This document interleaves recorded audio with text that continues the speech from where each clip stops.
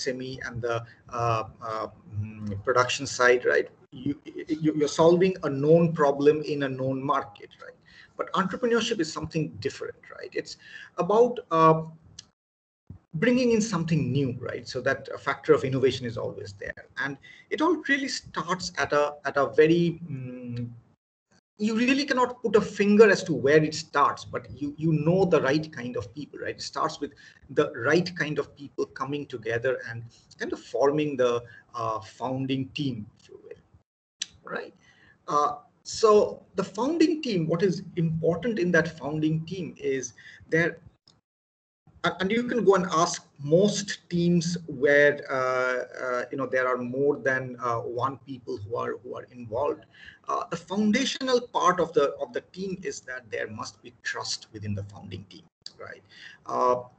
There must be trust within that founding team, and that trust comes either from a position of mutual respect, or it comes from a position of having known each other, of there being a lot of familiarity with between the individuals, right?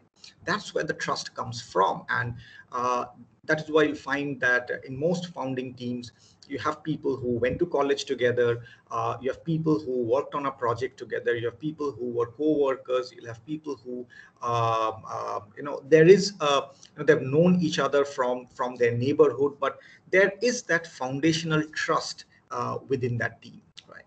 And because there are numerous activities that the team has to perform, it is best that you find a team that has kind of complementary skills, right? So that each member can take up or excel in a particular role, right? At this point, you must understand that in India, we do allow proprietary companies, we do allow one-person companies, right? But the workload to create create an innovation, the checks and balances that you have when you have a team with complementary skills are more mature, right? This complementary skills help, as I said, because there are a lot of activities that needs to be done, right? The founding members, the founders have to wear many hats, if you will, right? This involves, right, setting the mission and the vision of the organization of what is the big problem that they're trying to solve, right? Who are they trying to solve it for, right? So that comes as part of the mission and vision, right? Then definitely you have to get about executing some of that plan, running the operations of the show, right? You have to kind of figure out what is it that you are selling, how are you going to go to market with that particular strategy, right? These are all very preliminary thought processes, but the founders have to come together, they have to meet over, whether it is coffee or whatever common passions that they enjoy, right? And they have to keep on iterating numerous times over what is this organization that they are trying to give shape to, right? Over time they will grow, right? So they have to kind of set the organizational policies, right? The organizational culture, the talent pool, right? They are the ones who are responsible for the bottom line, for maintaining the bottom line, driving the valuation, the product strategy, right? The organizational efficiency processes, right? So organizational digitization and efficiency processes, right?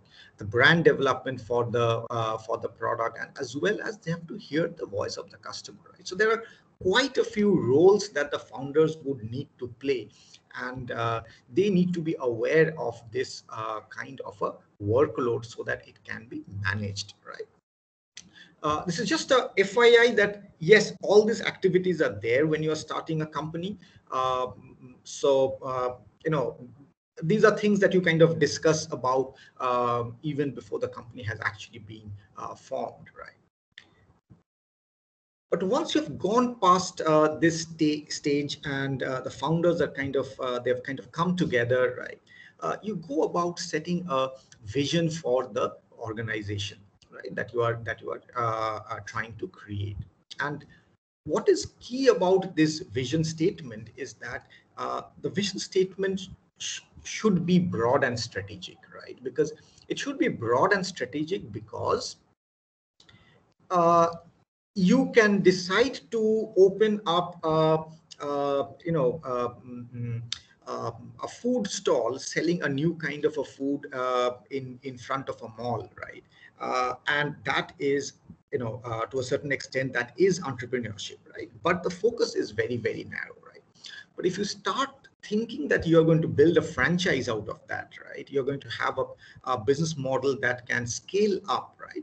You will find that there are people who would be interested in the strategic growth plan of the organization, right? So normally when you are building an organization, you should have a broad vision, and the vision should, it should become it should be very clear to the founding team, right? Because down the line, when you make decisions about your organization, decisions about the nature and the soul of the organization, right? You really measure them against the vision statement that you had set out for yourself, right?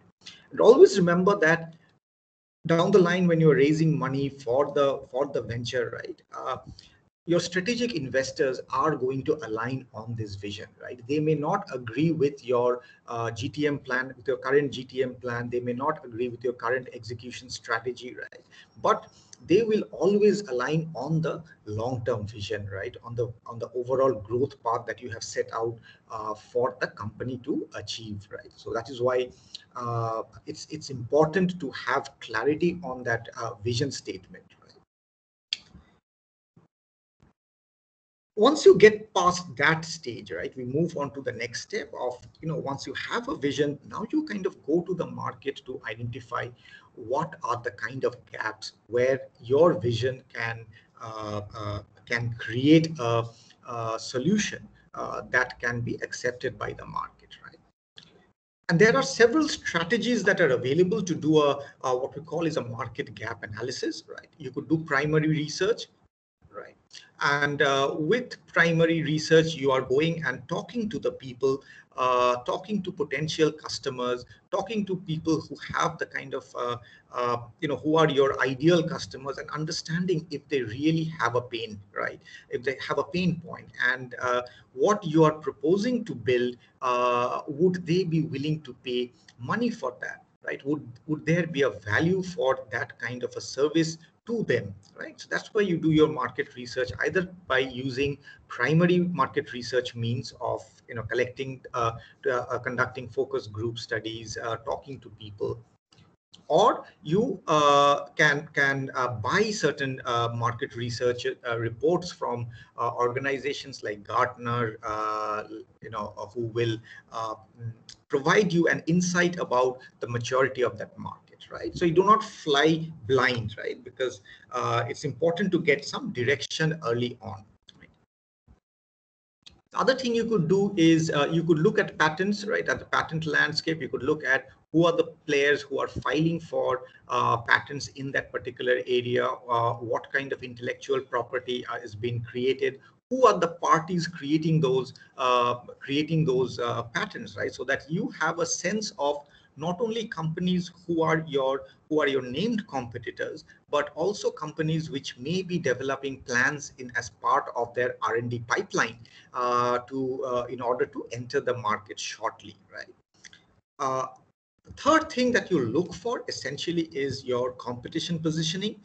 You look at what the competition is doing, what is the price point they are offering their services at, what is the kind of market share that they have captured, right? So that also gives you a sense of whether there is a positioning play that you can make. You can offer the same service, right? For example, when low-cost airlines came into the market, right? The airlines are taking you from city A to city B, right? A full fare airline is also taking you there, right?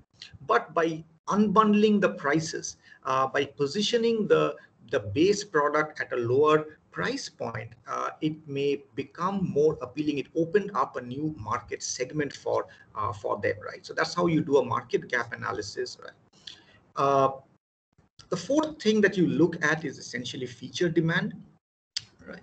And by feature demand, what I mean is your product, you may have thought of a number of different things that you want to include in your product, right? But some of these features would require a lot of expenses to develop. Some of them are low-hanging fruits, right? So you need to talk to your customer base to figure out if adding that feature would actually make the product more appealing or not, right? Apple recently launched its the 13 range of iPhones, and they are pitching the best camera ever, right? Yes, it is a $1,200 phone, but they must have done their market research to understand that their customer is willing to pay for top dollars for top technology in their phones, right? So that's how you understand if there is market demand for the features that you are trying to bring in, right? And that will come through customer persona insights, where you identify who is your ideal customer, where do you find them, and essentially just talking to them, right? No entrepreneur has been able to establish a company without understanding their market really well, without understanding their customer really well, right? Also, by knowing, by looking into your customer persona, you also get a sense of where these people are, where are they kind of concentrated, right? What is the addressable population that you have with the features that you are proposing to build, right? And that kind of gives you a roadmap in terms of what are the things that you want to build first, what are the things that can be further down in your roadmap, which is the target geography where you want to use as your test market, right? Where would you find the highest concentration of your ideal customers, right? And it gives you insights about how to reach out to them as well, right? So once you have set your vision, right, you need to get into the market to understand what is going on, because without that you will not be able to move forward and set some tangible goals for yourself, right? I'll come to that in a moment, right? But as part of your market gap analysis, what comes out is your SWOT analysis, right? As an organization, given that you have the founding team and the combined set of resources that the founding team has. And resources could be anything. It could be your location where you're operating out of, your technology backgrounds, right? Your experience in a particular technology or in a particular domain, right? All of this could become your strengths, right? Then also the competitive analysis, the patent analysis, it kind of tells you your weaknesses as well. What is the competition doing? Where can they overrun a product like yours, right? Can they overcome the entry barrier that you are setting up with your vision, right? And at the same time, the opportunities and the threats, which essentially are things that are outside your control, but environmental policy issues that may have a bearing on your business outcomes, right? So you're aware of this, that with the pandemic, right? There were certain companies that did extremely well. They found opportunities in the pandemic, right? Whereas other companies, like in the hospitality sector, in the transport sector, right, they came under heavy losses, right? So the same uh, external condition can create new opportunities and threats, right? You just need to be kind of aware of what are the vulnerabilities of your business, so that you can take proper precautions, right? It's an iterative process, right? So when you kind of do your market gap analysis, you will come across the kind of features that are in demand, right? That your customer base wants to buy, and that will give you the product ideas, like which features are to be bundled into your particular product. And then again, you take those to the market, right, and understand if the market is appreciating them, and you kind of iterate over this whole thing until you have come to a point where your product idea has solidified quite a bit, right? Whether it is in terms of the features of the product that you are offering, or it is the market segment or the positioning innovation that you are bringing in, or you are changing the process by which the things were done before, right? A typical example is your e-commerce process, right? Earlier, we went to a supermarket, picked out the kind of things that we needed, right? And we went to the billing counter, got it checked out, right? With e-commerce, you can sit at home, pick out the things from a virtual and add things to a virtual cart, check out, and the products are delivered to your home, right? So it's the shopping process that has undergone change with e-commerce, right? Or it could be a paradigm change, right? So when you kind of build your product, when you build the innovation in your business, right? The innovation space is multidimensional, right? It could be a little bit of process, a little bit of the product, and more of positioning, or any combination of all of them, right? You have to understand that innovation does not always mean a technology innovation. Innovation means an entry barrier for your competitors, right? That is going to help you hold on to your market, right? With this idea, with the product idea now being set, right, with your vision now being set, with the product idea now being set, you can move forward to define your mission statement. What will you achieve in the next 6 months? What will you achieve in the next 1 year? What will you achieve in the next 5 years? What will you achieve in the next 10 years, right? So you create a long-term goal, a mid-term goal, and a short-term goal, and try to align all of them, right? So that you are going towards your mission, right? Mission statements are usually very, very tangible, right? Whereas the vision statement is broad and strategic, right? The mission statement is usually something that is achievable, right? And the second most important characteristic of mission statements are that mission statements must be time bound, right? So what do you want to achieve within a particular time frame? That is what your mission statement is, right?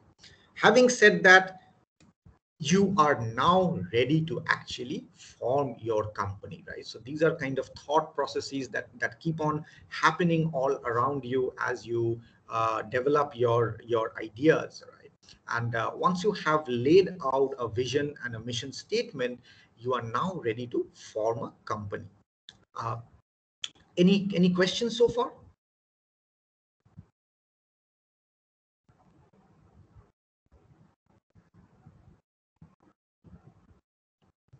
Right, so I'll push on a little bit, right?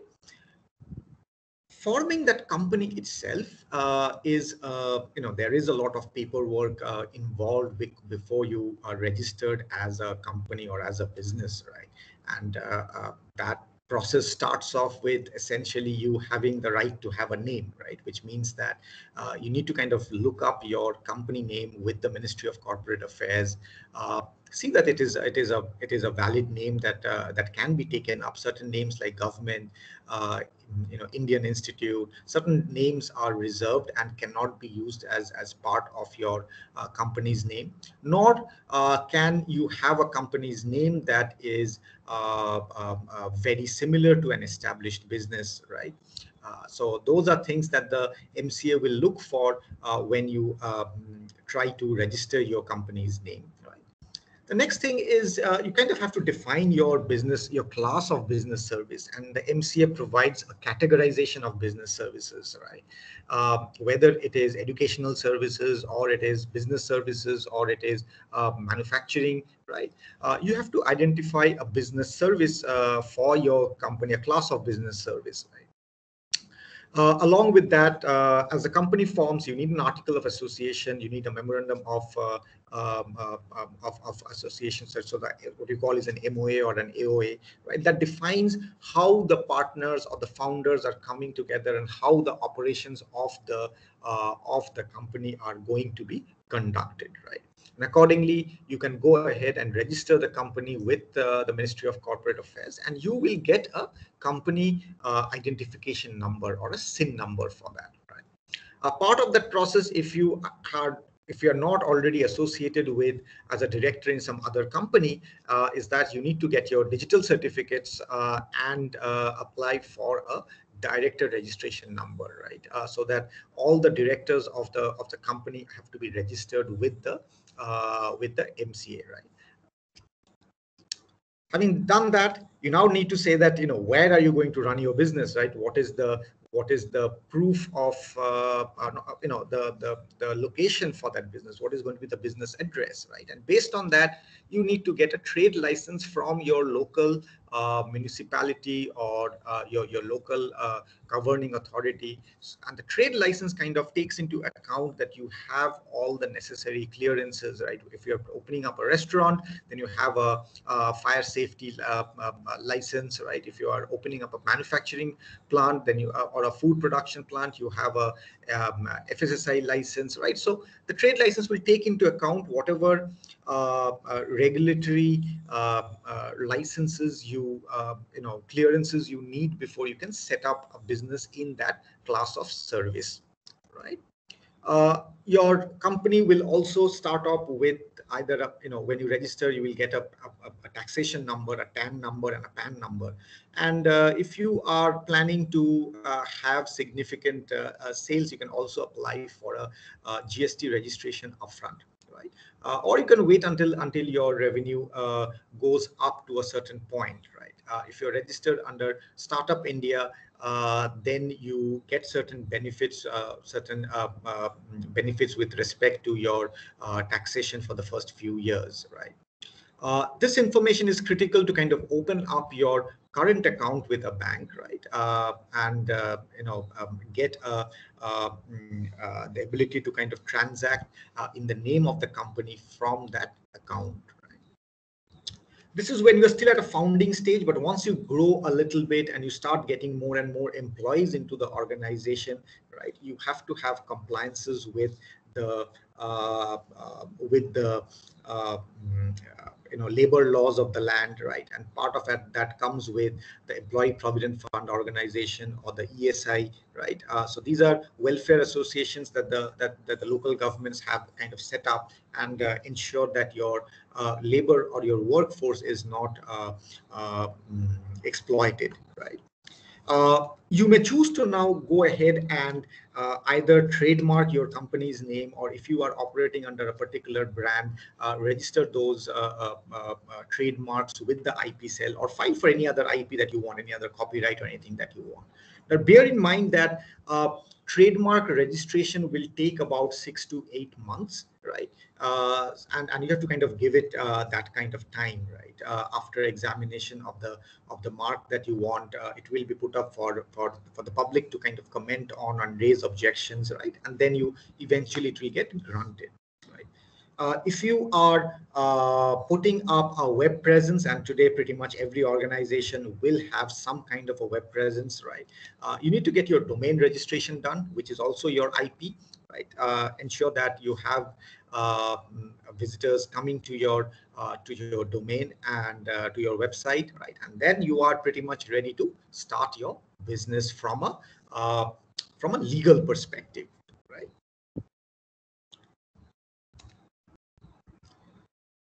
All right. So now that you have formed your company, you are developing your product, and pretty much at this point you're out of money, right? Unless you're starting with a significant capital, at this stage you must go out to the world and start asking for money, right? That's where the pitch deck comes in, where you are in the early stages of your startup and you are looking to raise funds for your organization, right? And that's where you are starting to look at essentially how do you pitch your company to others. Remember what I mentioned about investors aligning on strategic interests, right? So that is why the first thing in a pitch deck is your vision and mission statement. What is it that your company is about? Not what is it today, but what do you envision the company to be, and how do you see the growth path, right? So that's your vision and mission.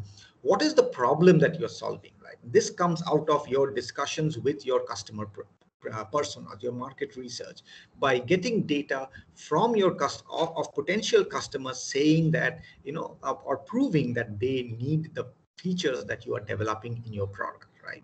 And why do they need those features, right? So that's your problem statement.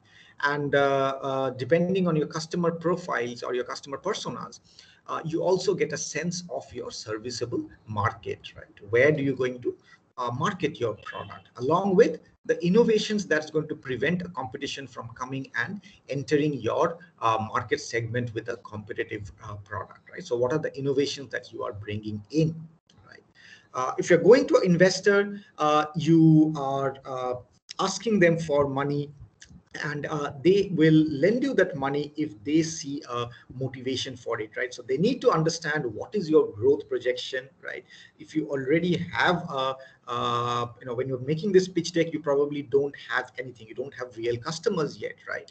But the serviceable market and what is the growth path that you are laying for yourself, right, as an organization, that gives a lot of confidence to potential investors, right? uh, and finally, you're asking them for money, right? So you have to tell them that, yes, I have a lot of product innovations, but I cannot build all of that on day one, right? So what we will do is we will build a minimum viable product, right, which a few of the more important product features, right? And how much money do we need for building that MVP, right? When will that MVP be finished and we can go and take it to market? We can test it out in the market itself, right? So those are essentially the main components on the more technical components of a pitch deck. The final component, always very, very important, is who are you, right? Who is your team, right? That's where the founding team's credibility comes into question, right? How can the investors trust your competency, right? Whether it is experience, whether it is the innovation part of it, right? So investments are always made on based on the team competency, right? The other things may change down the line, right? But the team is not going to change. The founding team is not going to change, right? And you see that, even with companies that have raised money, Airbnb is a classic example. Very simple pitch deck that they have, right, describing what they are, right, what's their catch line, book rooms with locals rather than hotels, right? That's their pitch. It kind of explains what they do in a very simple phrase, right? That's very, very important. Now they have the problem statement that pricing is a concern, and can customers get a homely feel at a lower price point, right? What is their solution? They have a web platform that will map the customers with people who are willing to host them, right? That's their solution. And they're getting a market validation because there are similarish. This is called an adjacent market validation, but they have similarish companies which are which indicate that there is a market, right? And they are deriving this market size based on the number of travelers that are going, right? And describing the kind of product features over here, right? Very simple, very clean slides. What's their business model? They're going to take a percentage of the revenue. How are they going to publicize their product, right? Who are the competition that is coming in? What are their advantages, and what is their team, right? That is very, very important, right? What kind of previous background has the team had in terms of running these kind of solutions, right? What kind of public PR they are getting. So that's 12 and 2 more slides, user testimonials and financials. That's about it, 14 slides. And they were able to raise close to almost $1 million at a $70 million valuation, right? Today they are almost a 30, they're valued at close to, I think, 65 billion, right?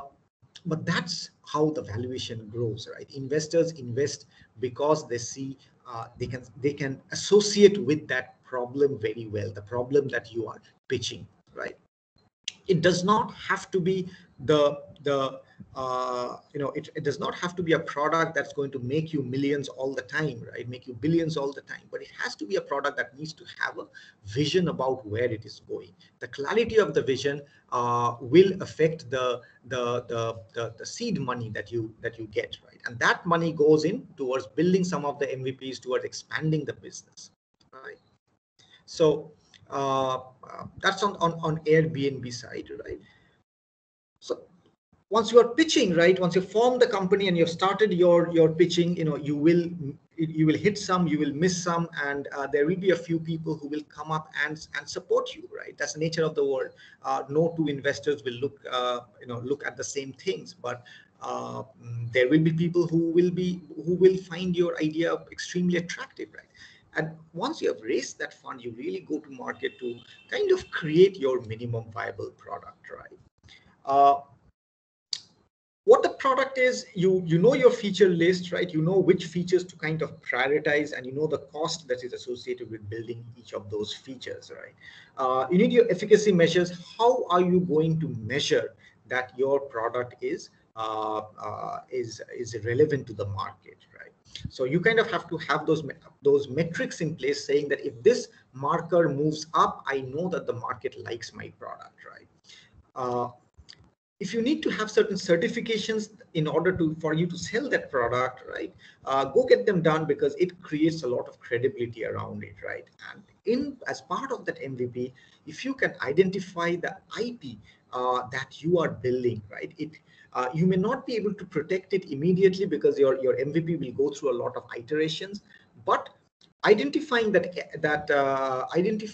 IP kind of helps you know what to protect, and you can always go and raise money to protect that IP. Having your own IP always affects the valuation of the organization, right? Because you are taking a selected feature list from everything that you have in mind, it also kind of gives you your product roadmap, right? The product roadmap is exactly what it says. It's a roadmap. It's not a fixed development plan, right?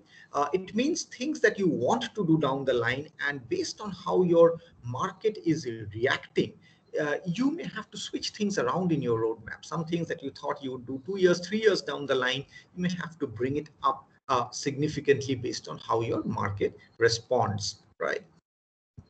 So once you build the MVP, the next stage is to try out this MVP in a test market, right? Identify an isolated market where you can run the tests, and every time you run the test, get your evaluation metrics, come back to the MVP, right? Iterate on this as many times as you need to, right? Until you get your unit economics right, until you know that the product that you are trying to sell has found the right kind of audience who will appreciate and pay for that particular product, right? That's the purpose of this step, to kind of test and test and test on this market again and again. What you are looking for is essentially not only the geographical location of the test market, but how is the innovation that you are bringing in, right? How is that innovation diffusing within society, right? Who are the people who are absorbing that product early, right? What is their demography, right? Can you do an A/B testing? Can you give a placebo to a different group and see if the product that you're offering is actually making a difference that it is claiming to make, right? And you keep on iterating over your MVP, right? Because in case it may so happen that a feature that you introduce is the market does not like that feature, right? So you generally pick a test market such that it can be contained, right? If things go south, you can rebrand and reintroduce the product in a different test market, right? And you can change things around a little bit, right? That is why it is important to have a test market rather than spoiling your entire addressable market with a bad feature.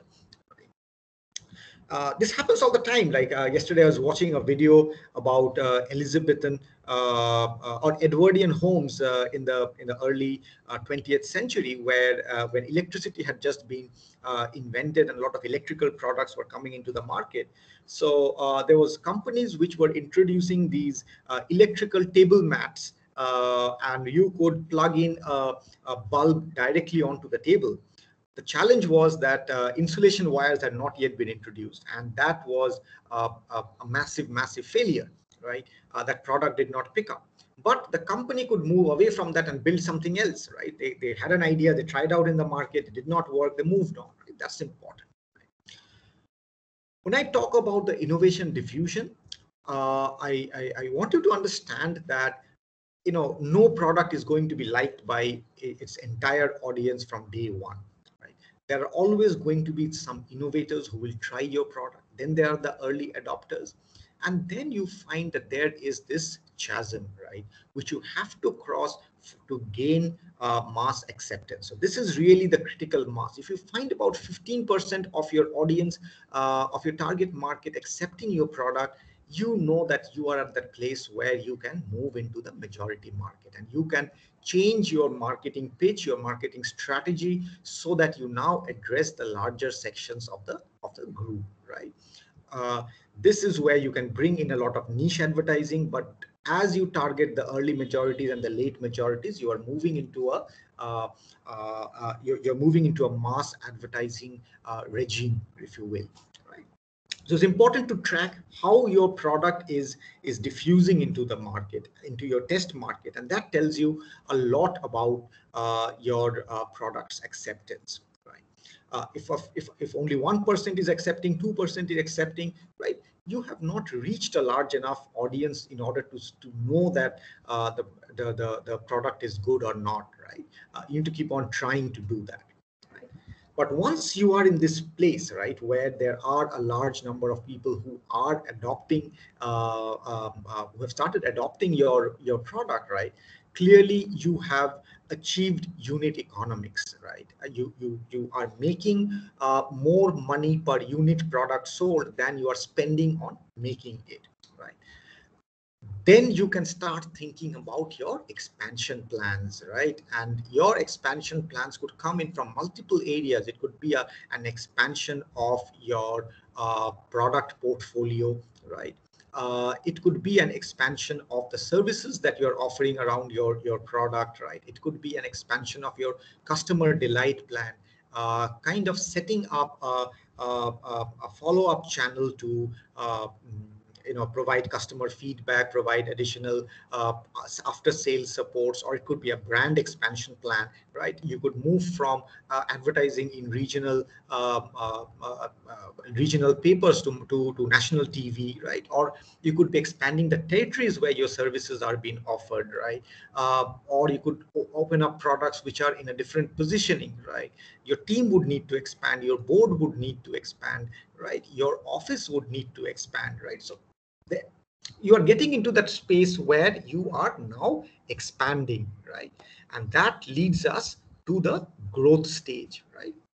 This is the cycle again, because once you're in the growth stage, you again, just like you made your pitch deck, you again go back, raise money, raise investments in terms of series funding, series A, B, C, D, E, right? And every time you're raising money, you are asking for, essentially you are pitching for further expansion, right? Along any one of those lines that I mentioned earlier, right? So slightly different things in your pitch deck than for your MVP, for your early stage pitch deck to your series level pitch deck, because by this time you now have assets, right? You now have intellectual property, you now have a customer base, you now have a product portfolio, right? You have inventory, right? So there is valuation of your asset, right? So at this point, you now go and ask for, when you ask for investment, you go with a specific purpose, right? How much are you asking for, and what is going to be the projected return on investment, right? Whether it is going to be 100% in 6 months, or 20% in 20% in a quarter, right? Depending on how much you have already achieved, right? So how much you have already achieved, what is your growth run rate, and where are you projecting your growth from, right? If you're asking for money for doing some territory expansion, you are expecting to replicate the kind of growth path that you have seen in your primary territories, right? So you expect similar kind of market or sales volumes to kind of expand accordingly, right? But remember that with series funding, every time you are raising money as part of your series funds, you are essentially diluting the founders are diluting their stake in the organization, right? So as the organization raises more and more money, the promoter stakes will come down, and the company will become more and more corporatized, right? With different kinds of investors coming into the mix, right? Coming onto the board itself, right? Once you are corporatized, you have a pretty stable pipeline, right? You now have to look at some other things, right? You have to look at now creating a structure within your organization, right? Because things have to be executed properly, right? So you build functional teams around it. You look for process improvement now, more on the innovation part, right? You're mandated with statutory compliances that as an organization you have to, as a corporate organization, you have to kind of follow, and that also leads to your corporate social responsibilities, right? Now, in this process of starting out with some ideas as a founder, right, to the organization, to the business becoming a corporate entity, what has happened is each of those initial thought processes that the founders had in terms of setting the mission, right, setting the vision, executing the operation, each one of them have essentially become functional units within the organization itself. And because these organizational units are formed from what the how the founders started the organization, so a lot of the founders process, their process methodologies have essentially become the culture of the organization as these teams are formed, and they continue to expand on those initial processes, right? So that's how each company kind of reflects the sentiments, the personalities, the thought processes of their founding team, right? Over time, the corporate will mature, and you may want to get into more funding, right? And you get into probably even IPOs, right? Launching the company for uh, you know uh, for the general public to kind of participate in, right? You can go ahead and offer stakes, right, in order to meet your capital needs, like additional expansion plans. You're not looking for private investors, but now you're going to the public for that, right? So it comes in with your statutory declarations, with your set of investors, whether they're anchor investors, your institutional investors, or your retail investors. Try to discover what is your price band for, what is the market willing to pay, given your history, given your previous revenue streams and all of that. And eventually you will get listed in the primary market, and your shares will start getting traded in the secondary market, where there are a number of people, hundreds and thousands of people who are your shareholders, who would be scrutinizing the results of the performance of the company, right? So you move, the board becomes responsible for creating wealth for their or creating value for their stakeholders, and that is where stakeholders also play a role in ensuring the corporate governance standards are maintained, right? So that's essentially the long journey from thinking about creating a company to probably getting a stage where you are you have created a business that is creating value for all its shareholders, right? So that said, I think we are close to the hour, so I'll kind of end my talk there, right? And probably take on questions. Right, I'll stop my presentation so that at least I can be visible. Yeah. Students, if you have any questions, please ask.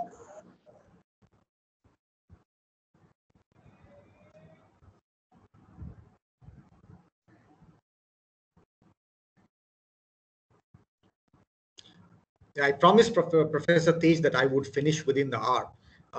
So I'm just trying to stick to that.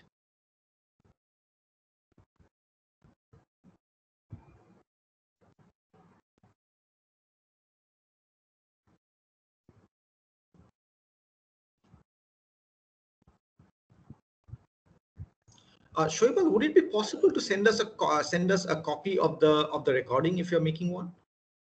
Sure, sir. We'll do that. Absolutely, absolutely. Students, no questions? So I guess the presentation was too good. Yeah. So if there are no questions, then we would wind up.